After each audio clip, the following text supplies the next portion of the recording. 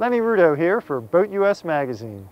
When you're on a boat, your most important lifeline to the outside world, it's your VHF radio.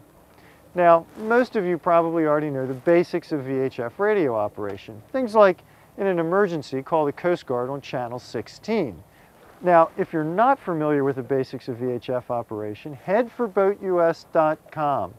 On the magazine section of the website, we have an article on VHF protocol that's very informative.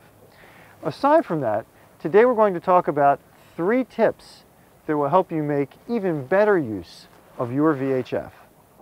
Ready for tip number 1?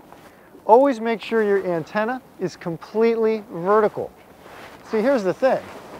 When your antenna sits cocked at an angle, it's not going to get the best range. The signal radiates at 180 degrees from the tip. So anytime it's tilted, you're not getting as much range as you can. To maximize the distance you can communicate, you really want that antenna completely vertical. Tip number 2, when you're speaking into the mic, hold it at a 90-degree angle to your face and don't smash it up against your mouth or speak directly into it. If you do so, your own breath can cause wind noise in the mic. Tip number 3, make sure that your radio is DSC active. This means the Coast Guard will know your exact position if you ever have to call them in an emergency. Remember that in order to have DSC active, your chart plotter and your VHF have to be interfaced with each other.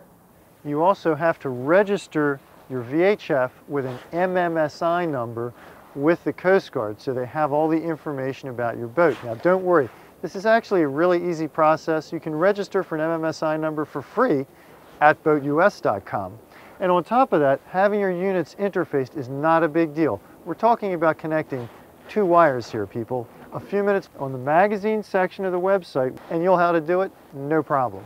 I'm going to tell you right now, folks, out of all 3 tips, the most important one is making sure your radio is DSC active. In fact, Coast Guard statistics tell us that even though all the fixed mount VHFs sold these days, and in fact for the last decade, have the ability to use DSC, only a small fraction are actually activated. So if you're uncomfortable with doing the process yourself and you don't want to deal with interfacing your VHF with your GPS, please by all means take your boat to a pro and let them do it. Just make sure you get it done.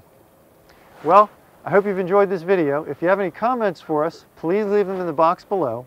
And we hope we see you around on BoatUS.com.